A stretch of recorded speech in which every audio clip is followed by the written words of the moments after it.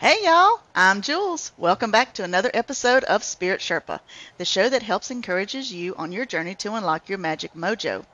With me as always is the spirit doctor Kelly Sparta. What's up, Panama Kelly? Hi, Spicy. We are in the dry season, the windy season, summer in Panama right now. And there's a lot to be said for it. The sunsets are amazing. The weather is stunningly beautiful and sometimes really, really windy. But I could do without the hand-sized spiders. Well, are they like a cousin of Mother Spider? You know, because that's one of your spirit guides. She's coming to visit, and I'm okay, but she can't be in my bedroom. So we had to take the one that was coming into the master bath and be like, okay, you're too close to the bedroom now. You got to go outside. Okay, so like how big are these spiders? Are they like hand size? Well, palm-sized.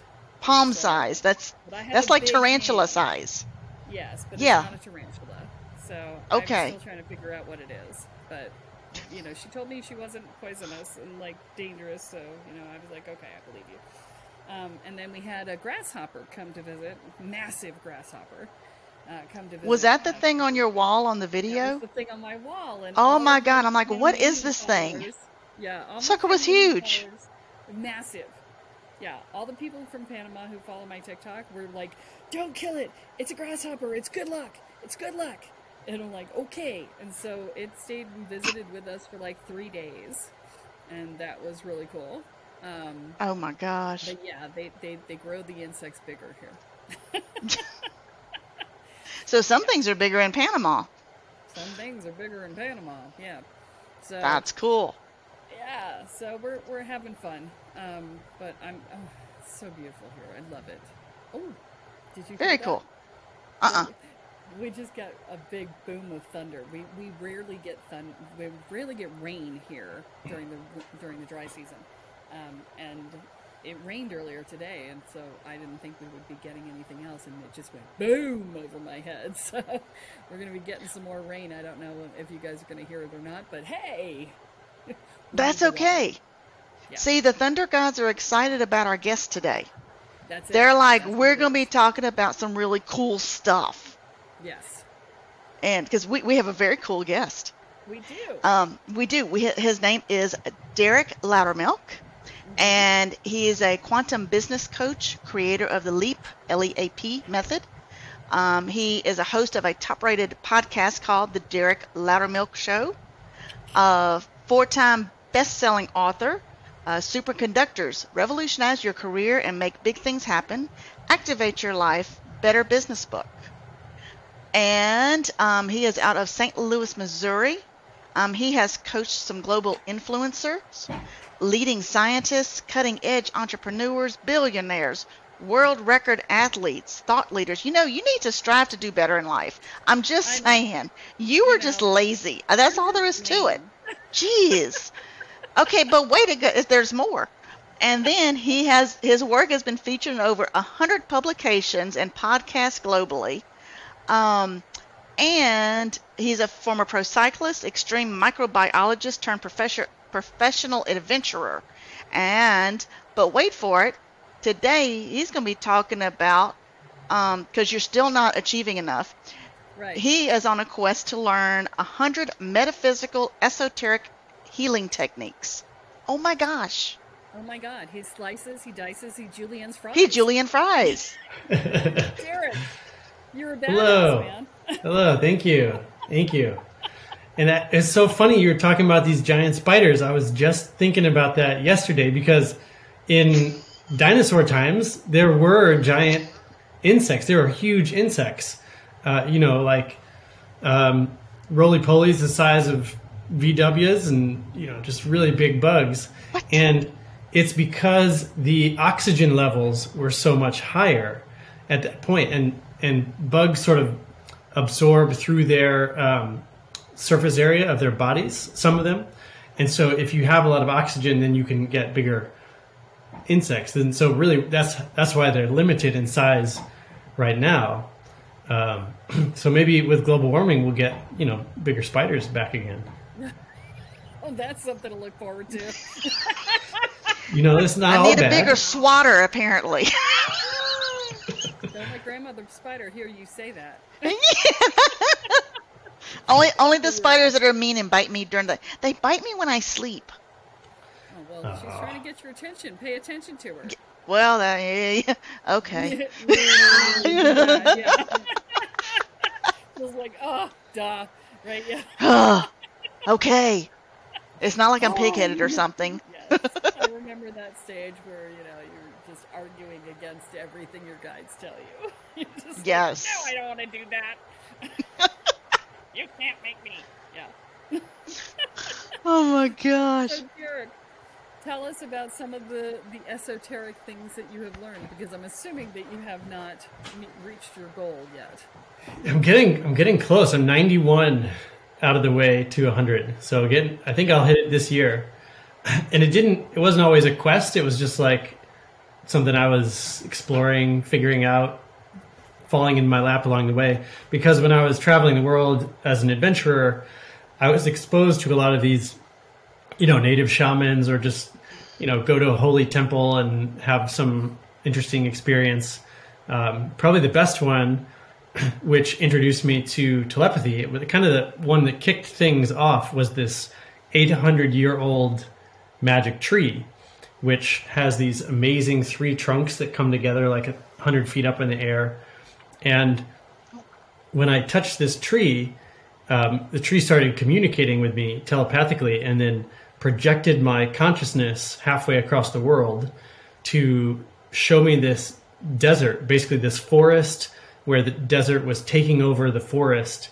And the message really was, look, we're destroying the earth. These deserts are taking over, and it's because you've forgotten to pay attention to the natural world. And so it was kind of like a mission, giving me a mission, to bring people back out into the wilderness to reconnect with nature.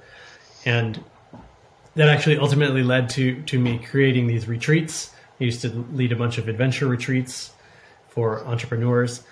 But it also got me thinking, like, how is this possible? How is it that this tree was communicating with me like this? Because as a scientist, I like to investigate, what are the mechanisms underneath this phenomenon? And so that's kind of what I spent the last 7 to 8 years doing, is just sort of researching on both an experiential level, scientific level, and then also going to meet some of these masters and gurus and shamans and sages all over the world. We'll come to Panama. We'll put you in a sound healing with my Kantara sound healing that I do. Oh yeah, number 92 there. Be perfect. Come on down. There you go. Besides, there's something magical about Baru here, the volcano I live on the side of. So oh yeah.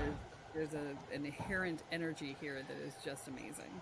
So, I think anywhere where you can live on a volcano by the ocean is a pretty good place. It doesn't suck.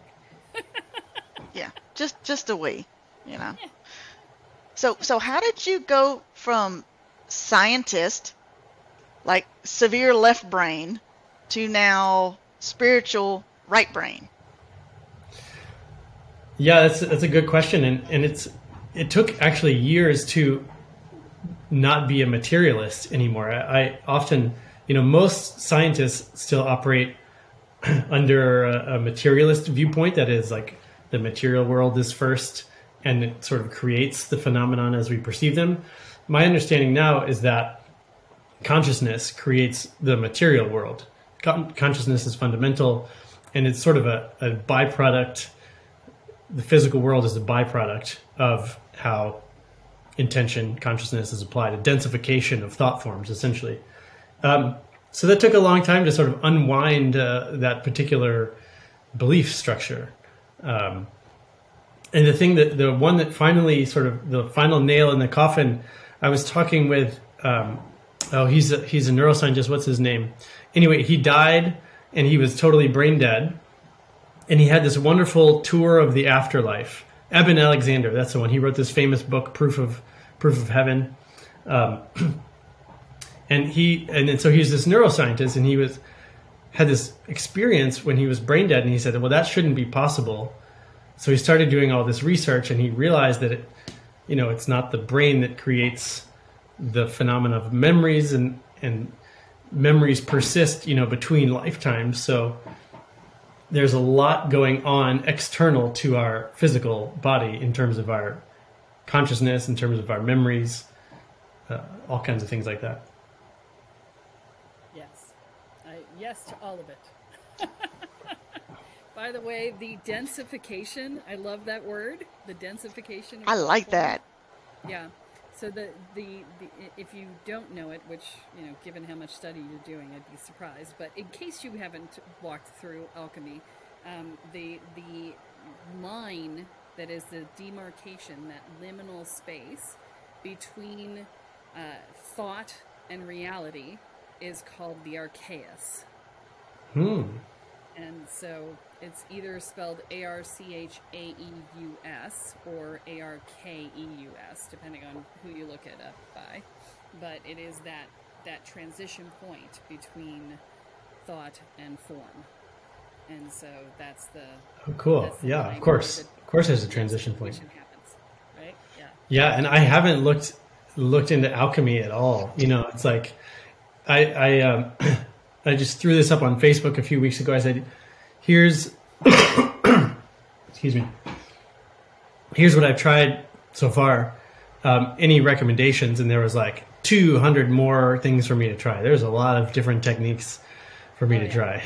Yeah, there's as many techniques as there are people who have done this for more than 10 years, because inevitably you end up developing your own process, because if you do it for any length of time, then it becomes this combination of things that you are good at.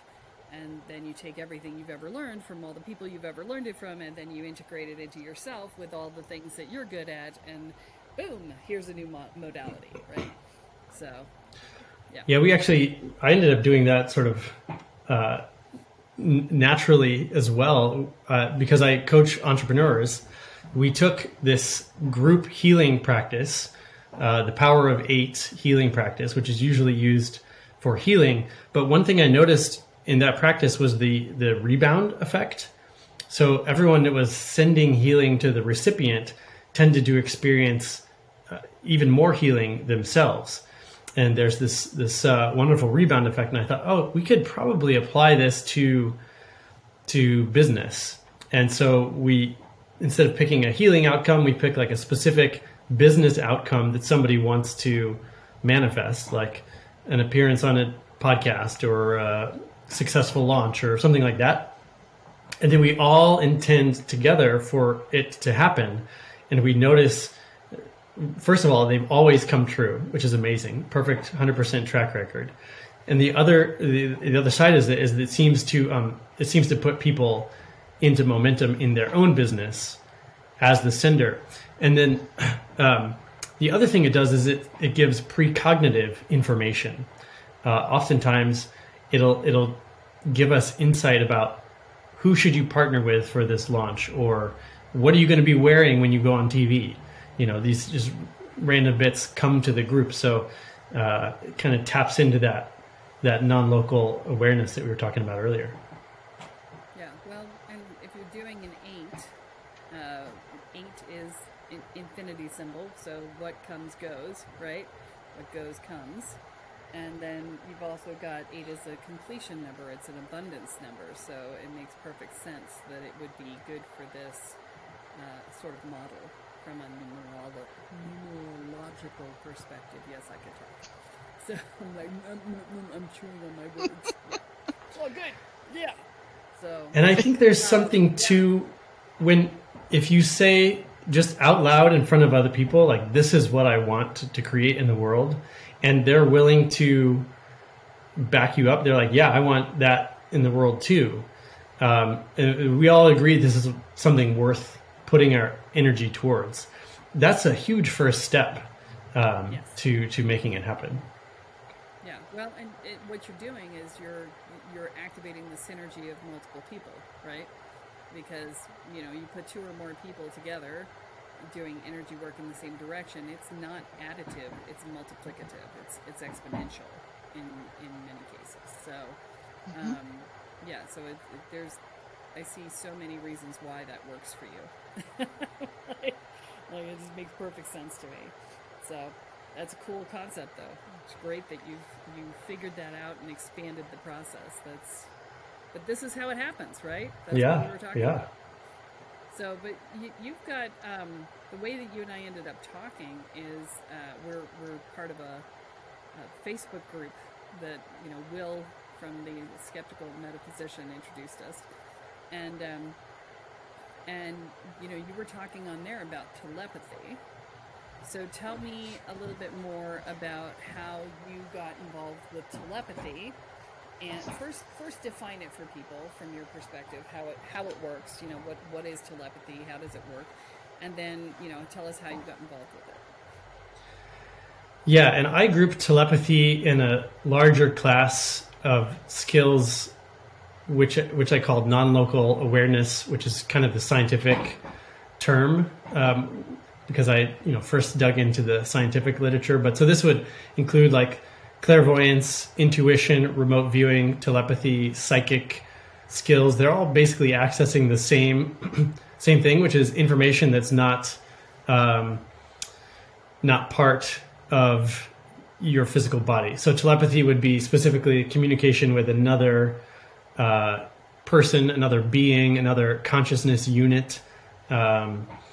And whereas remote viewing is, for example, accessing information about a place or a time that's remote from you. But I really see them as once you start to learn to get this type of information, you can apply it across these different areas. And I met my collaborator, the person I co-facilitate with, is an animal communicator from Denmark, Dita Young. She's also in our group, Kelly. And she said, I can teach you animal telepathy in a couple minutes. I was like, really? And so we did it live on Instagram, and what she would do is she would hold up these pictures of horses, and she would have me look in the eyes of the picture of the horse to establish the connection. And then she would say, okay, give me a medical diagnosis of this horse. Give me its medical history and its personality profile, and, you know, how it likes to be trained as a jumping horse, and just go through all this. And then she knew the medical history of these animals, and she could confirm, like, yep, you're 90% correct, accurate.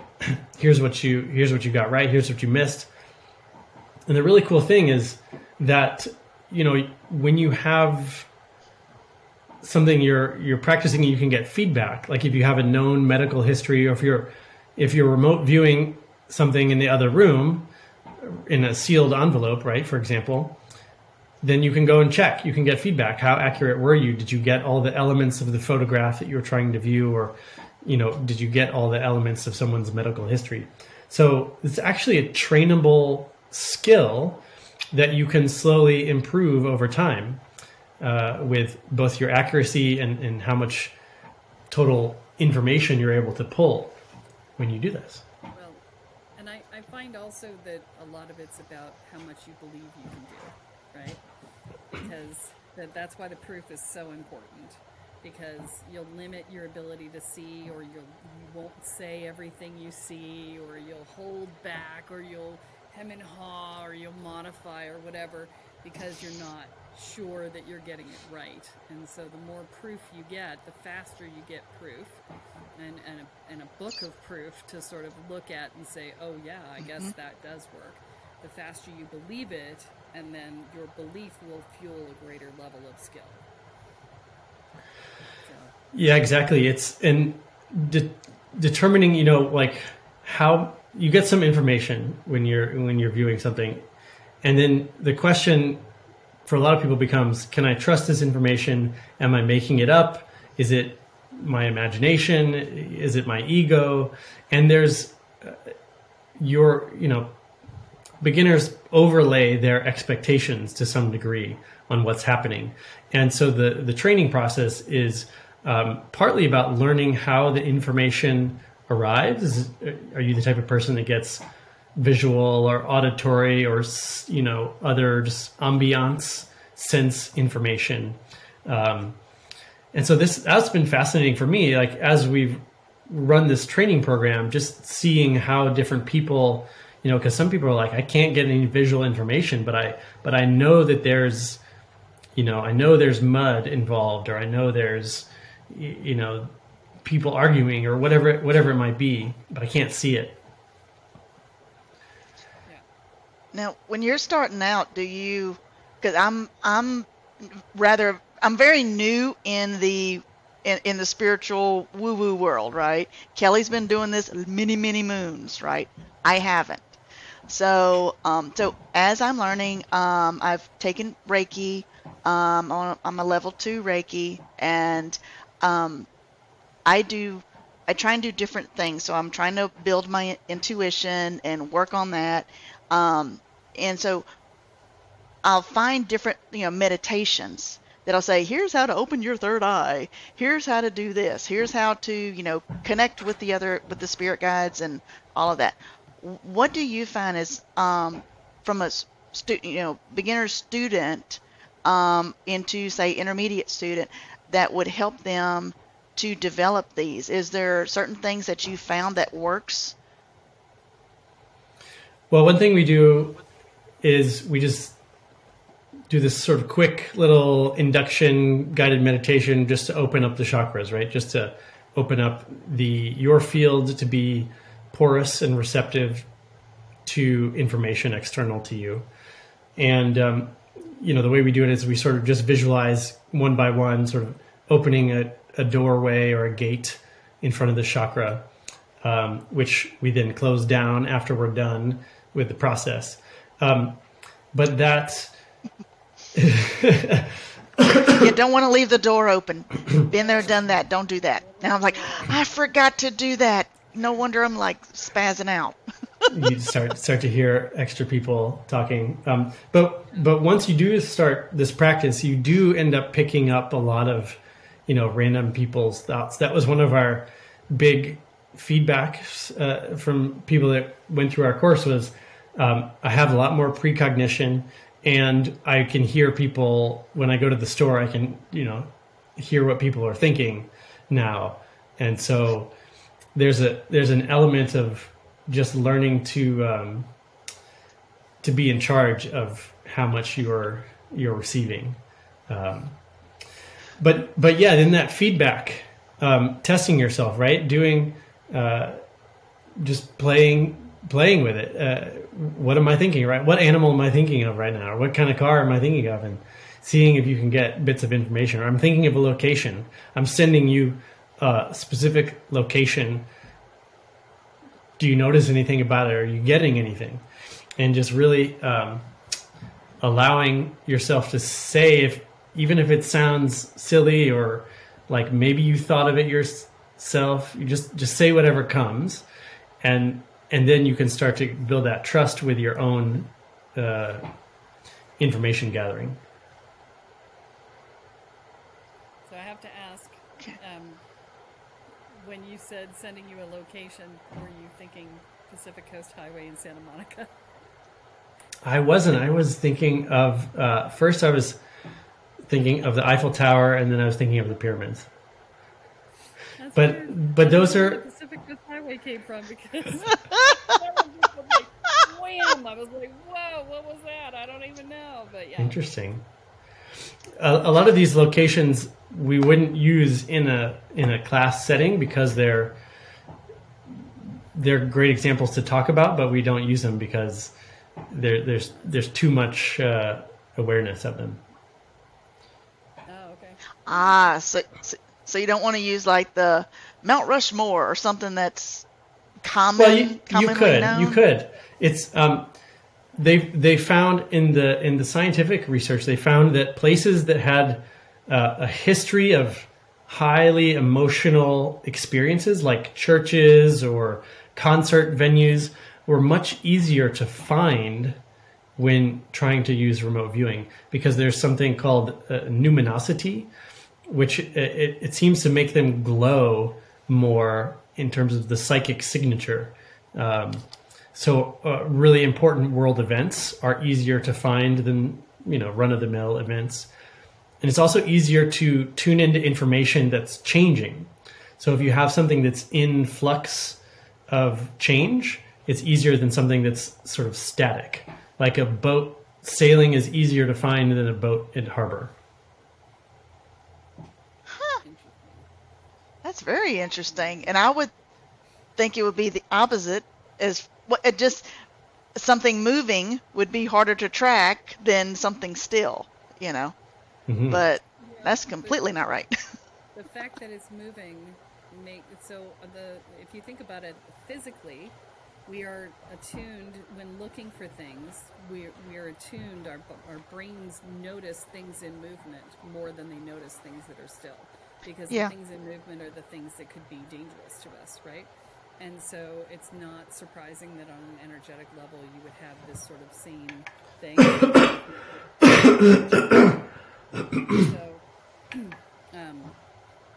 So that's something that could be the case, where that would draw your attention and make it easier. And the signature being brighter makes perfect sense, because more people have invested more energy, and especially more emotion, which is the most powerful form of energy, into a specific place, and therefore that place starts to hold that energy, and its morphic field gets stronger, and therefore it is more visible and it's brighter, right? So we talked about this before when we talked about how you show up on the astral when you first start to get conscious of this stuff, and that you get brighter and things notice you more. It's the same idea, only with buildings. Yeah. Okay. So.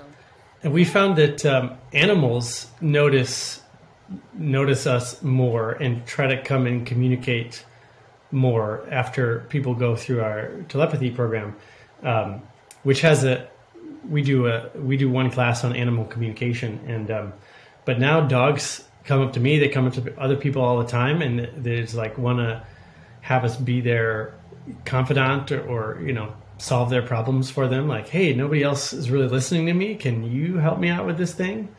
And so, you get dogs like really staring you up good to try to be their voice. Are you getting ghosts too, or is that not part of the training?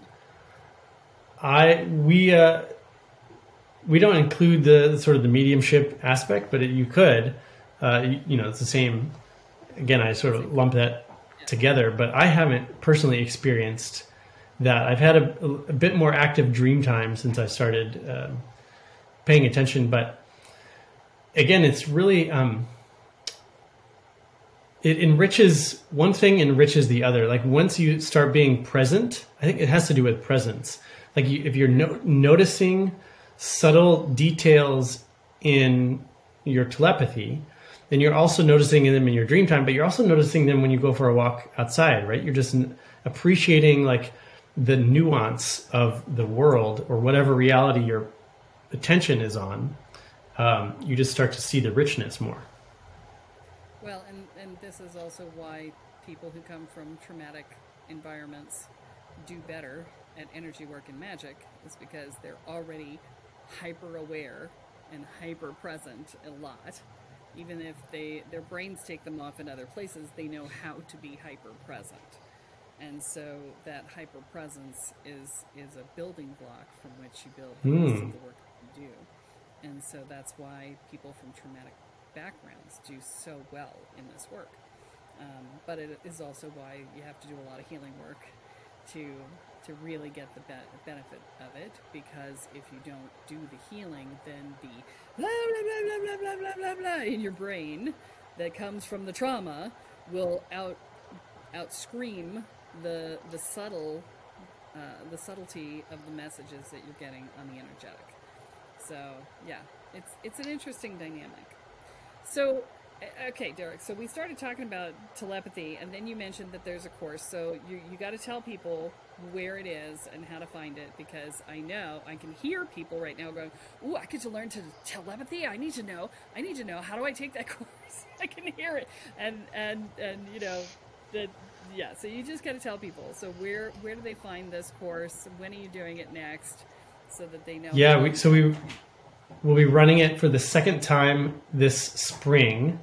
Finalizing the dates now, but it will be in April and May of 23.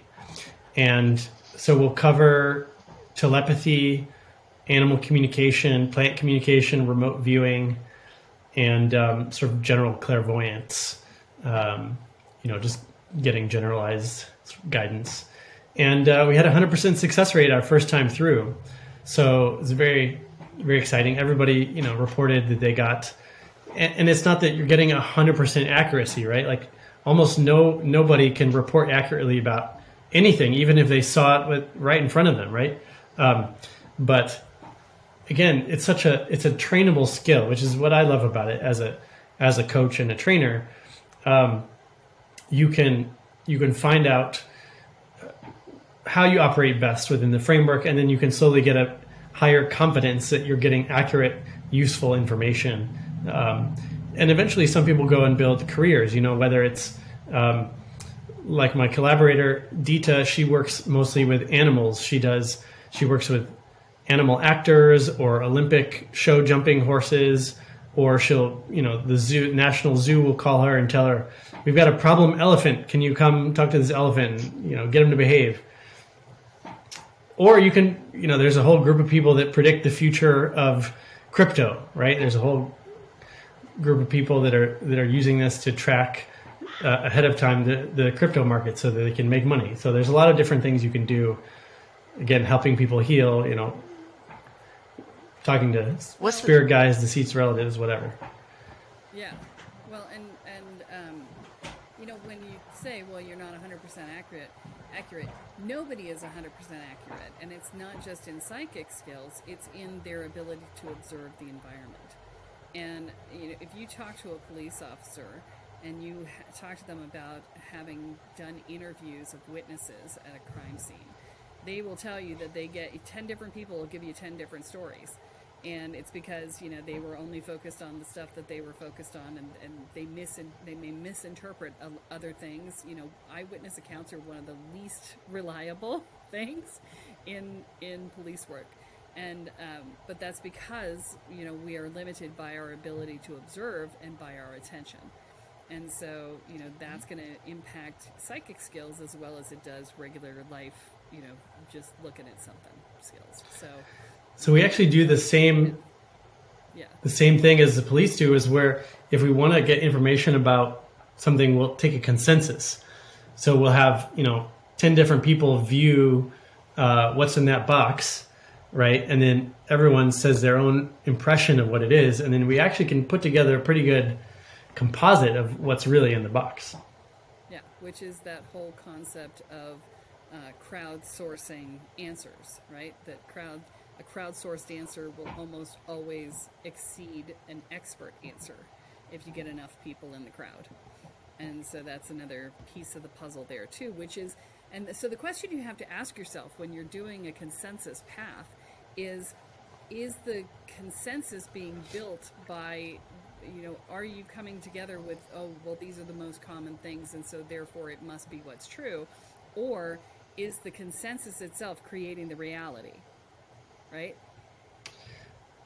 Right, and my collaborator Dita, she always would ask people, like, who are the people that think they have this wrong?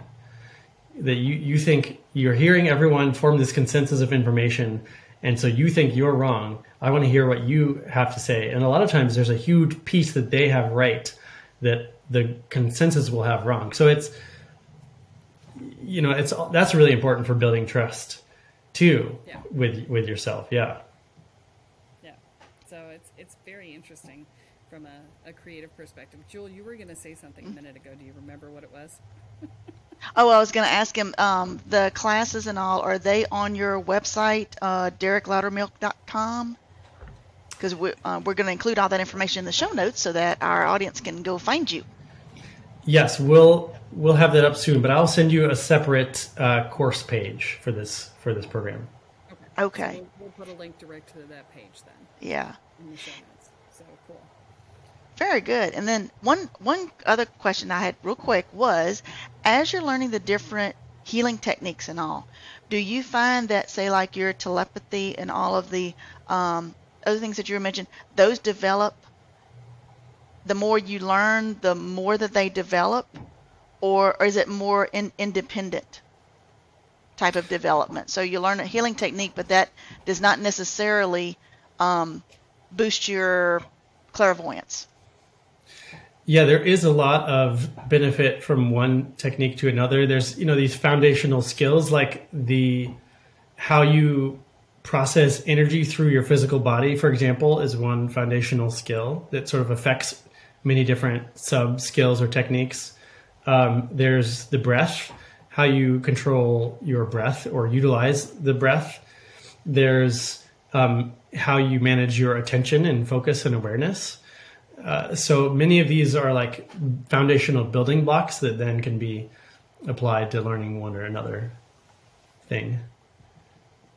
Cool. All right. Well, I think that's all that we have time for this week, folks. And Kelly, do you have a Kellyism for us this week? I do. The more you learn, the more you know. I'm going old school. I love it. I love it. I love it. All right, folks, you heard her. I just want to remind everybody that Derek will be joining. He doesn't even know this yet. He's going to be joining our Spirit Sherpa podcast Facebook group. So please check that out if you're not a member yet. He will be in that group, and you can actually reach out to him and talk to him directly if you have any questions or anything like that. I do this because it makes it easier for people to find our guests. So most of the guests that have been on the show are in the Facebook group, the Spirit Sherpa podcast Facebook group. So if you ever have questions, that's a great way to find people and reach out to them. Make sure you sign up for the mailing list so that you don't miss any of these podcasts or any of the weird TikToks that I post, or I've actually got there's cool stuff coming out from my friends. I'm starting a section called cool stuff my friends are doing, and so you may also learn about that, and you won't find out about those things anywhere other than on the mailing list. Plus. But wait, there's more. Wait, there's more. Starting immediately, like right yesterday, if you're on the mailing list, you also get invited to come on to these recordings live. And so if you wanted to ask questions in the moment, you could do that. We've just changed to a new platform, and it's letting us do this now, and we're super excited about it. So if you want to come on, and you'll get early access to the podcasts because we're recording them in advance. And so, you'll be on the show, and the show won't drop for anybody else for several weeks. So you'll get early access to the podcast, and you get to ask your questions in real time. So, that's pretty cool, right? So that is cool. Yeah, and the only way you're going to get to do that is if you're on the mailing list, because we don't tell anybody else what our schedule is for recording. So there's no other way to do it. So get on the mailing list. Get on the mailing list. Yes. And hit that subscribe button. Give us a thumbs up if you love us. Even if you don't, give us a thumbs up too. Because that helps us in our ratings. Yes, and you get on the mailing list by going to kellysparta.com, and you can either download the free Boundaries for Empaths download, or take the shadow work quiz at the top, or at the very bottom there is just a join the mailing list. So your call how you want to do it. That'll work. All right, well, that is all that we have time for this week, folks. So tune in next time when Kelly adds another chapter into your guide to energy, magic, and the spirit world. I'm Jules, here with Kelly and Derek, and you have been listening to Spirit Sherpa. So long, y'all. Bye. Bye-bye.